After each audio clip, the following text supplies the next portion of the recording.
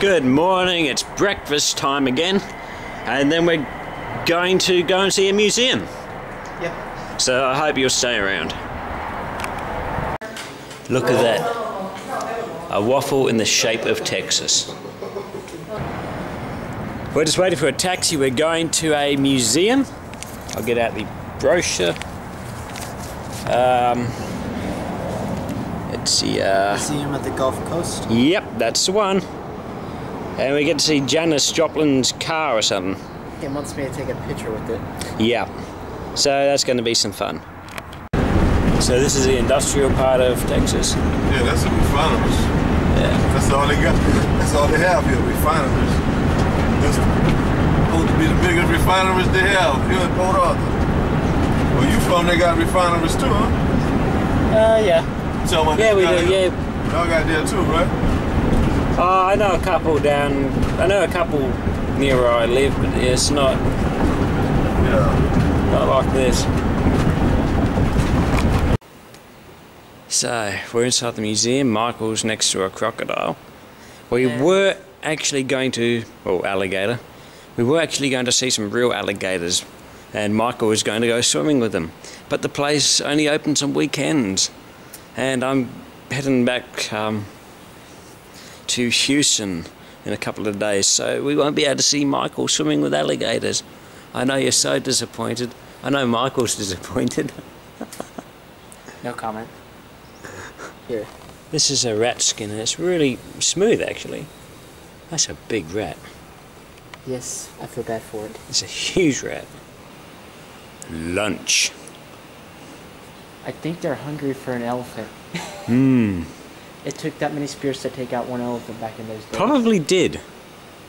Now we've got things like MP5s and...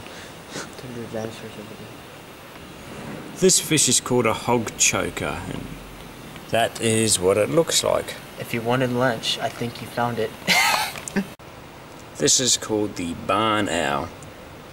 It's a very common owl. They like to, as the name implies, hide in barns, where it's like comfortable for them. Then he has some vultures. This is actually a hawk right here, by the way. Okay, and this is a American kestrel. And what fish is that? This is the Texas state record of the biggest flatfish flounder they have ever seen. Flounder are actually pretty good common food, believe it or not. Oh. People like to buy it sometimes, like fresh river water. Noted here. Fresh, less dense river water. They're freshwater fish, basically. Okay. There's a difference between that and the saltwater. Freshwater fish cannot live in salinic water, believe it or not. Just like saltwater fish can't live in freshwater, because they die. There's actually Michael threatening me with this cannon. I'd fire it if that wall wasn't in the way. Maybe we should put Lizzie there. You can take my photograph of this thing over here. That's one of the oil derricks. I think I'll stick with my handy cam that Michael's holding out. To be quite honest, you don't ever see these anymore, but this is an oil derrick they used to draw oil that put Texas on the map in the States. Even though it was independent at one time or another. I was talking about the camera, actually. Oh, that thing. That's one of the oldest living cameras known. Or one of the old models.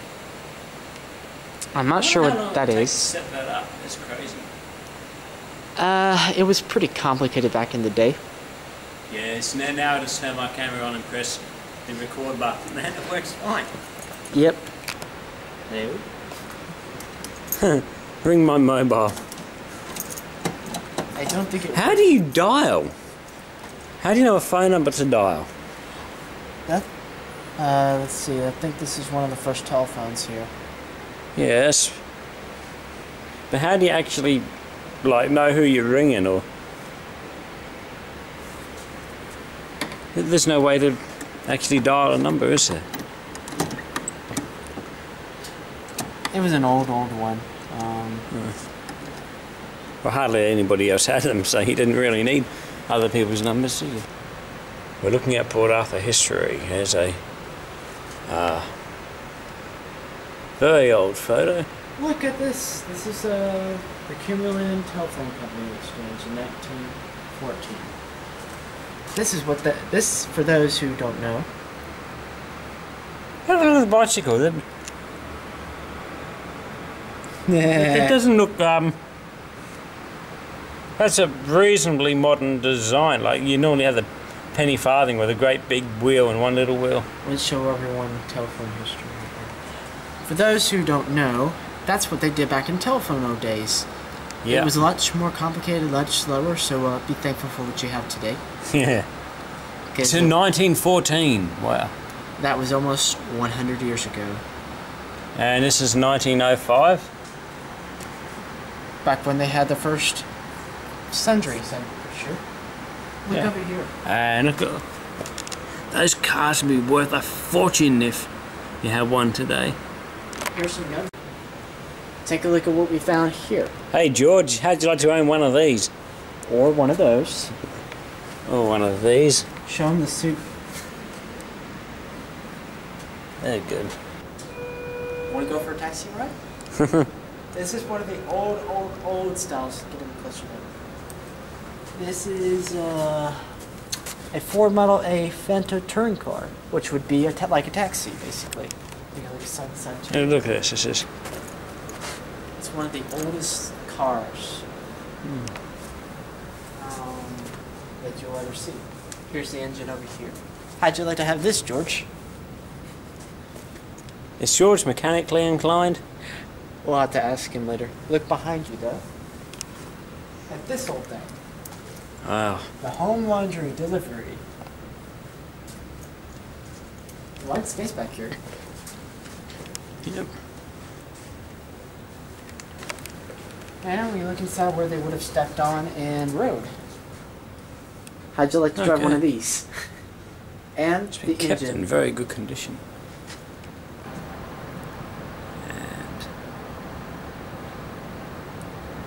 This would be about the time when Texas became a state.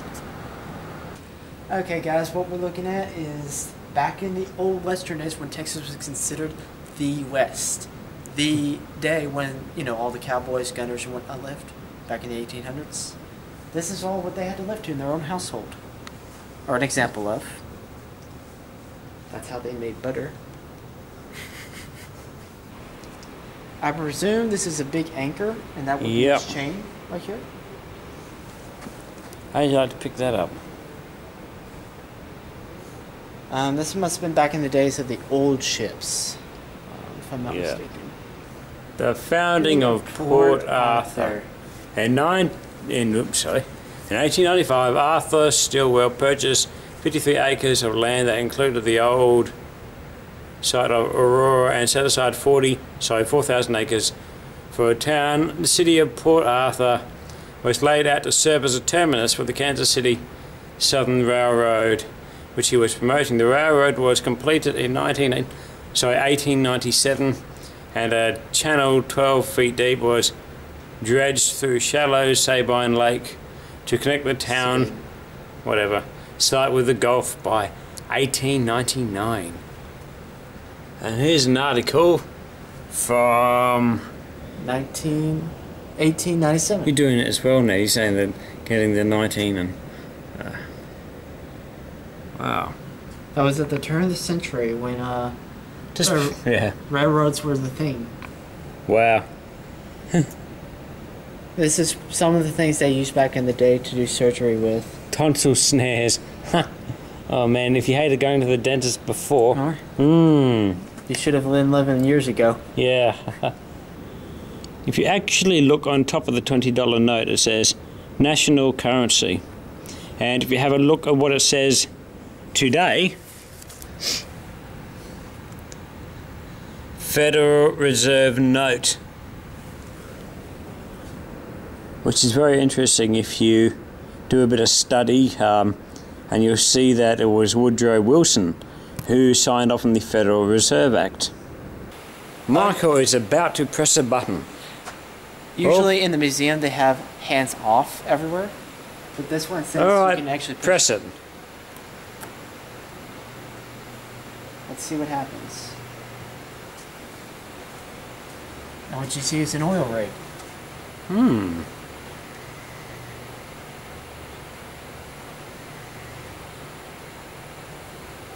That was a short little thing. Wow, it's the most amazing thing I've ever seen, Michael.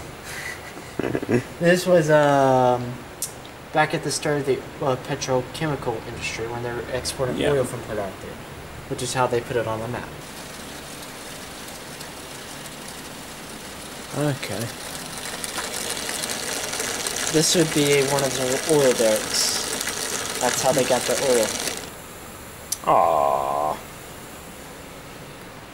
These are some everyday petrochemical products, you see. Made from crude oil and petrochemicals, provided a broad spectrum that uses that are affecting our everyday lives. Now you're looking at an American flag and it's a little bit out of date, judging by the number of stars. This one had 44 stars. It was the official flag of the United States from 1891 When Wyoming was admitted as a state. until Yeah. 1896, when Utah was admitted as a state. That was still made 46. Oh wow, look at all the stars actually sewing on. Yes, they made this by hand before they used white dye. Very classical. This water fountain that Michael was just drinking from is from 1934 and it still works. For example. Drink.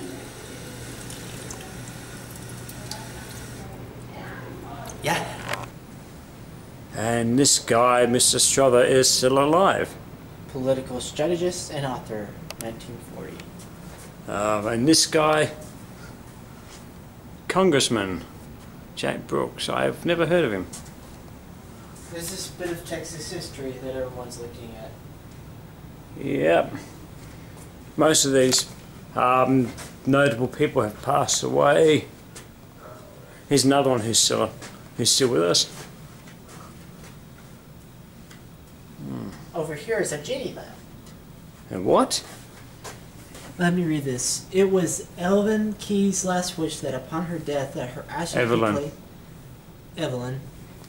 her ashes would be placed in a lamp similar to the one that emerged when she played a genie in the 1945 film 1001 Nights. And here's her coat, apparently. And that's what she wore. Wow. For any of you ladies who love that stuff. Leanne Moore was a producer, and here's one that I think a lot of people would know, Back to the Future Part 2 with Michael J. Fox and Christopher Lloyd. I had to say it. Great Scott! Here you have some of the weapons of the Civil War back in the 1960s. What cannons typically used. Yep. Right here, apparently, if you notice, Jefferson County was part of the Civil War. Versus where we're at. And right here, I did not know that, well, it's ever wondered that they say it was a southern state, but they never said why. Until I found that. Which one? Texas. Okay, yeah. Texans have apparently seceded from the Union and became a southern state. Because of the slavery deal. Wow. Back way when in the day. Sad though. So Texas secession is part of its history. Just to clarify to those who are for or against secession. Interesting. Thought I'd like to clarify a couple of things. This is from an old lighthouse, believe it or not, back in the old days. Some of the sea life. These are very pretty. Look at that purple one. And you have red ones. These are all like scallops, basically. Wow. Like living inanimate creatures, sort of. Which one? Oh, spiky one. Yes. They have all kinds of sea life here. Including this one. If it were similar to the other, it probably would have had a hermit These are the crab. ones. Some of the shells will have hermit crabs in them. Depending. Some sea life for everyone. Wow, that's a big one. Okay, these ones are really big. Big crabs Wow. would live in them, eh? This is why they didn't have red lobster back then. Just stand next to that, man. I just want to, like, that's a... Imagine trying to man this wheel. It's huge. Back in the day, this is what they used to steer those kind of ships. Those were live ships back in the day. Hmm. When they were to sail to and fro. That's a great model. Titanic, anyone? Nah.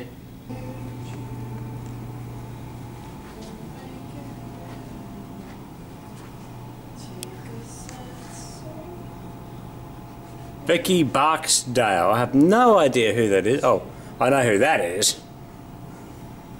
Yeah, the She wasn't guitar. even a musical choice. Benny Barnes.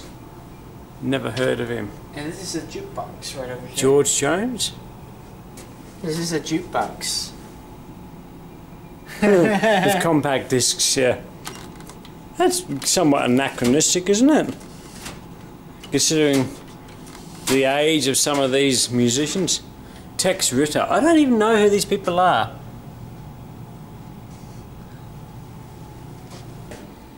Mark Chestnut. You got Tracy Bird. I've heard of a band called The Birds. I haven't heard of Tracy Bird. Alright, I've heard of the Big Bopper. He's the guy who died in a plane crash, I think, with Richie Valens and Buddy Holly, wasn't it? There was a fourth one who was going to be on the plane with him, but didn't. I can't remember who that is. Oh, wow.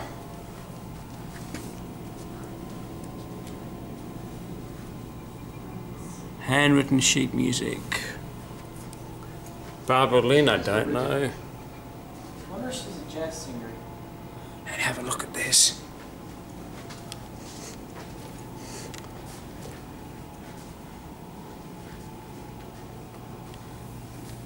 Nah. Wow. It's a 1956 Porsche 356. How do you pronounce that word? I don't know. Oh, it's a replica. Yeah, a reconstruction of the exact car. Oh, it's not the actual one. I thought it was. We can still take a picture of it. Oh, okay. I guess. And she died in 1970. That was years before I was born. She didn't live too Believe it or long. not, she lived in... She lived right in this city. She was born in it, believe it or not. She came from here, basically. Wow. True story. Okay. I've actually never seen a car like this, especially this painted. It's kind of cool, doesn't it? I'm What? standing in front of a replica of Janis Joplin's psychedelic car. Yes, back in those days in the 70s, they were called hippies. Hippies. How they did the paint job, I have no clue. Alright, we're going to keep looking. And you're looking at a tenor saxophone. I used to play the saxophone when I was 15. I bet you didn't know that, Michael. No, I did not. Well, you know now. And this is what I would like to play. Not bass, though. They're not basses, Michael. I know that. Sure. He was born died 6 years after I was born. Wow. If you look at the dates. Okay, you're looking at an alto saxophone. It's actually an E-flat instrument. The tenor's a B-flat. If you understand instrument tunings, piano is actually C and guitars are actually C. I think violin is C, but it uses an alto clef. Somebody might be able to clarify that for me. Do you have any idea what I'm talking about, Michael? Sorta, but I've not actually ever played an instrument yet. We're in a part of the museum where there's a lot of different art. Well, this one's a photo. Oh, he is one of the artists. Robert Rauschenberg. Yeah, and this is his art. You see, really weird. It's what you call abstract, Roger. Yes, Abstract art abstract. has no flow, no rhyme or Like reason. that crazy guy who cut off his ear. It's just basically go at it, have fun. That's a good example of it right there. It has an idea, but it's not like, it doesn't have to make sense. Exactly. You just make what you see.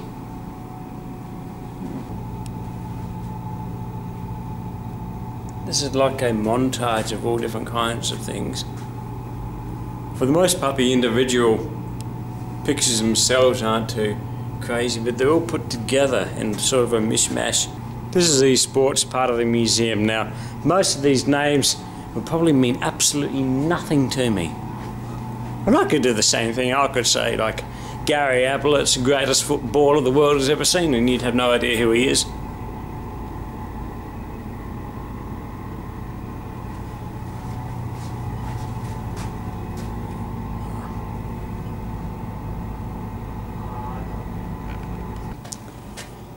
Maybe if you had like Tiger Woods or some name I might recognise, or Andre Agassi.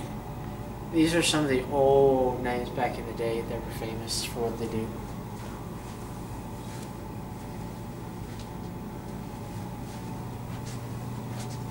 Since we're not much of sport fans, we don't really know the names. Maybe some of y'all might.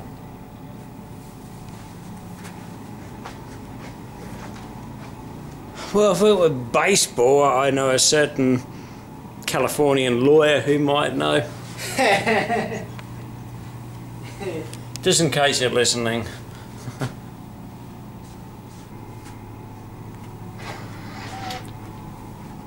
What? Oh. Watch. This one's got a history too, look at this. Oh, this one's from 1949. And it also works. I had to wash my hands.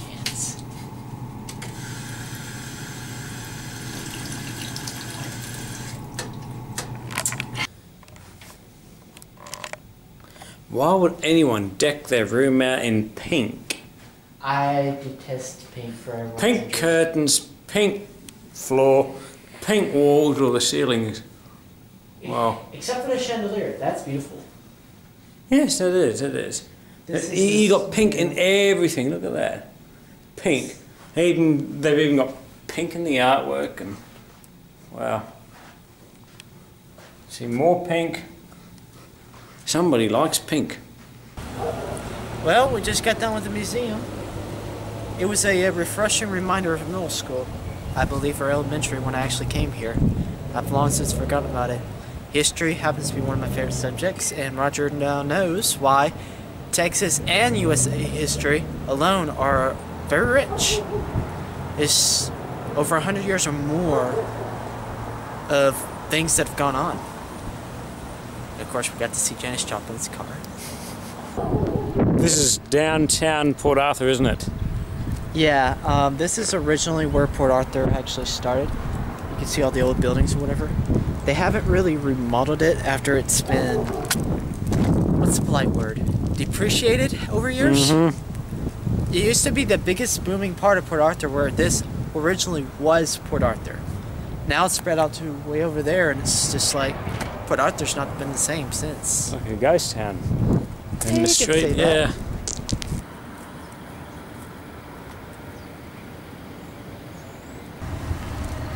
We're gonna go get Michael a haircut, so this is what he looks like before. And we'll have a look what he looks like after. Well, here's a new and improved Michael. This is how I normally like my hairs. For the exception of the sides being spiked up, that's normally how I like it. Short and spiky. Alright, now we gotta find some lunch, don't we?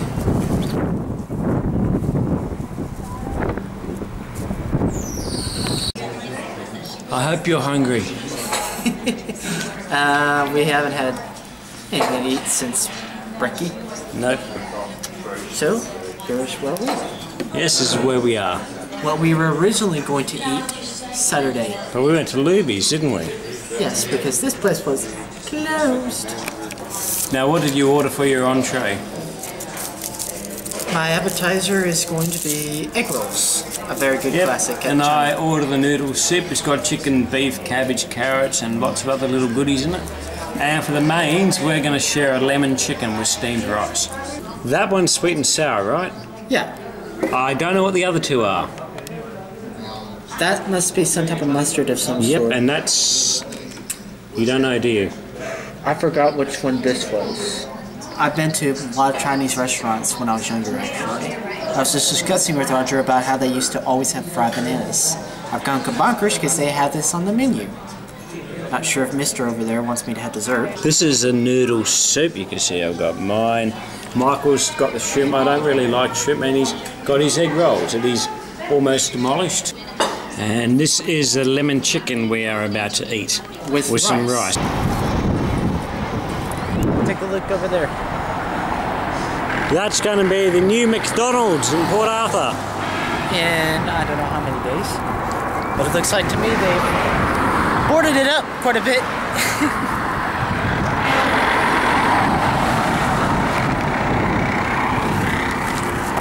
What's down here? I'm about to do some washing. I've got something called Tide, and I'm going to put it in.